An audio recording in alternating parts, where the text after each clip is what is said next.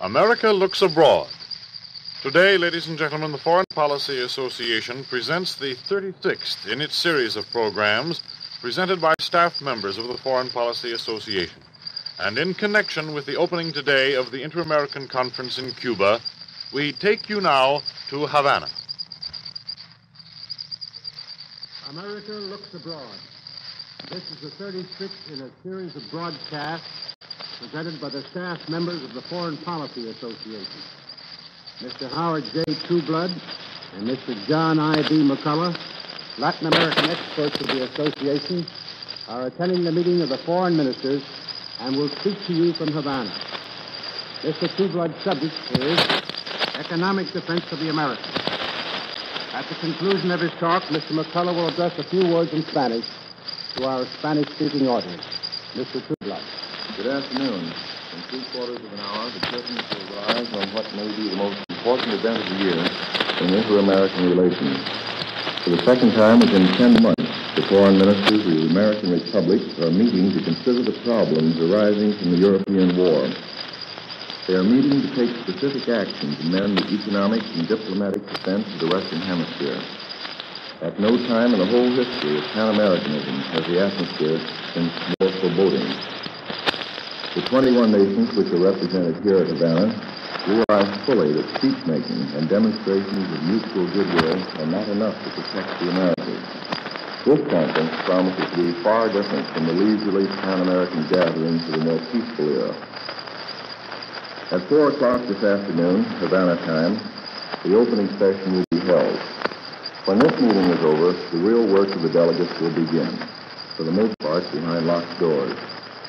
This does not mean abandoning democratic procedure. On the contrary, it means speeding up democratic methods to deal more efficiently with the crisis at hand.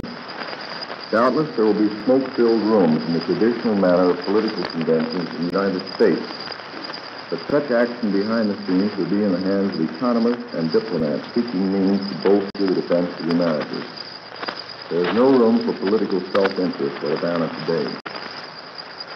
The United States delegation to the conference is composed largely of economic experts. This suggests that a large part of the emphasis will be on devising means to bring into operation the program of economic defense announced by President Roosevelt about a month ago.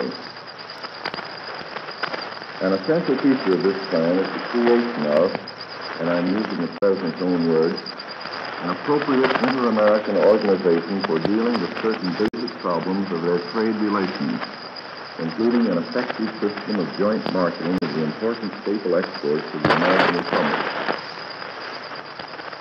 The United States recognizes the fact that preservation of the united front of the Americas will depend upon economic as well as political factors. The Washington administration has committed itself to protect Latin America from political penetration through economic means. Essentially, this involves assuming responsibility for Latin America's economic welfare. At present, the chief danger to the solidarity of the Western Hemisphere lies in the possibility that Germany, having secured control over Europe, will launch an intensive trade drive in Latin America. This drive is not feared because of its economic implications. The United States is not particularly concerned over selling more goods to Latin America. We are, however, deeply concerned over the development of a Nazi foothold in any section of the Western Hemisphere. And a Nazi foothold, or even complete political domination, has become a byproduct of Nazi economic penetration. A German-dominated Europe would require vast quantities of the goods which Latin America produces: cereals, cotton, coffee, meat, oil, and metals, to mention a few commodities. It would have great manufacturing capacity for supplying finished products in exchange for Latin American raw materials. Since the United States, under normal conditions, takes no more than a third of Latin America's exports, while Europe buys more than half, Germany's bargaining position would be much stronger than our own. Therefore, even if they detested the political philosophy and trading methods of Germany, individual Latin American countries with heavy surpluses of raw materials and foodstuffs could hardly refuse to sell on moral grounds. Acting alone, they could only deal with Germany on the latter's terms, despite the fact that such terms might ultimately involve political domination by Germany. Germany has already solicited orders from various South American countries and has promised fall deliveries of manufactured goods at prices far below those quoted by American exporters. On the eve of the conference here at Havana, Latin America has been subjected to a new barrage of Nazi propaganda. This propaganda is designed to woo or frighten these countries away from taking any steps which might be detrimental to trade relations with Germany after the war. One of the principal tasks of the United States delegation here at Havana may be that of proving to Latin America that this country can outmatch Germany when it comes to extending economic support. I cannot overstress the point that the keynote of the conference about to begin is defense, and not merely neutrality and the peacetime economic cooperation of the American Republic. Defense, moreover, isn't simply a matter of building airplanes and battleships, although this is, of course, highly important. Defense of the 21 American republics also involves their political and economic coordination on a scale which would have been considered fantastic only a few weeks ago. This coordination is necessary both because the United States needs Latin America raw materials and Latin America needs the military power of this country. The whole question of economic defense is very much in the forefront of Havana today, yet it would be too much to expect this conference to draw up a complete plan of action. The most that we can expect is agreement in principle on broad policy. The actual details will possibly be referred to the Inter-American Financial and Economic Advisory Committee. This group was established by the first meeting of the foreign ministers of the American Republic held at Panama last September. The attitude of most Latin American nations towards development abroad suggests these countries are ready to join in a plan for economic defense. Yet, to keep the bonds tight, the United States must be able to offer more than a victorious Germany could offer to Latin America. It is not so much a question of what Latin America would choose, but of what it might be forced to do under pressure. Germany is organized to exert that pressure, as well as to offer economic aid. No haphazard, lofty idea of Pan-Americanism will be sufficient to hold the American nations together after the war. The United States cannot expect financial and economic sacrifices for a political ideal. The goal of Western Hemispheric economic defense is not narrow imperialism. Although democratic forms and many of the rights of individual nations may be threatened in the struggle to meet the totalitarian challenge, the question of protecting American markets is incidental to the immediate issue of defense. It is also incidental to the ultimate objective of raising the standard of living in the new world. The latter will be an empty phrase, however, unless it is implemented by a program of Pan-American economic coordination. And this economic coordination must be on a scale far exceeding that which democratic methods have been able to produce in the past.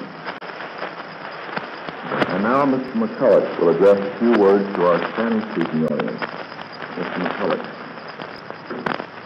Buenas tardes.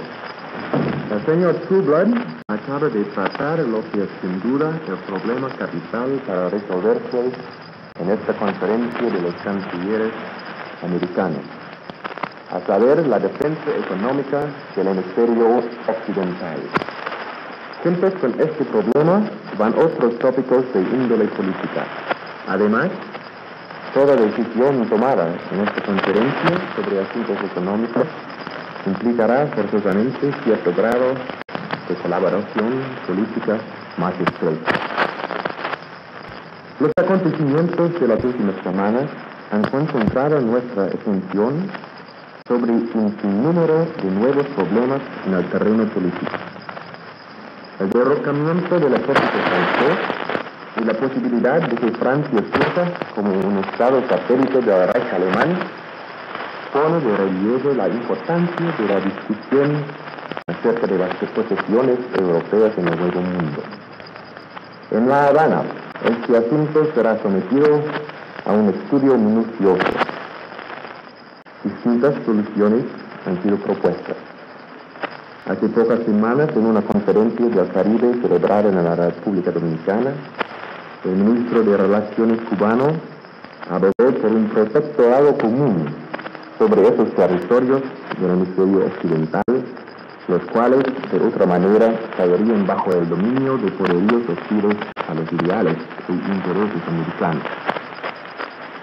La reciente investigación de las actividades nazistas en el Uruguay, realizada por el gobierno uruguayo, ha despertado un interés enorme en las actividades de la quinta columna en todas las repúblicas americanas. Se ha propuesto que las naciones americanas mantengan un cambio de informaciones regular como un medio de combatir a los miembros de la quinta columna. Por último, se ha también discutido posiblemente el fortalecimiento de la maquinaria consultativa en las Américas. ¿Hasta qué grado la cuestión de la propia defensa física del hemisferio figurará en las discusiones? No se sabe todavía. Los Estados Unidos no han enviado ningún asesor militar ni naval. Algunas repúblicas han manifestado formalmente que sus delegados no están autorizados para asumir obligaciones militares. Sin embargo, se ha expresado en ciertos círculos el deseo de que este tópico no sea del todo ignorado. Por ejemplo, el señor Carlos Evia, expresidente de la República Cubana y graduado de la Academia Naval Norteamericana de Anápolis, ha propuesto que la Conferencia de La Habana cree una patrulla naval bajo un mando unido. En cualesquiera decisiones que se hagan en cuanto a asuntos militares, en la conferencia o en negociaciones separadas, se dará especial importancia a la acción común. No se contempla hegemonía estadounidense alguna.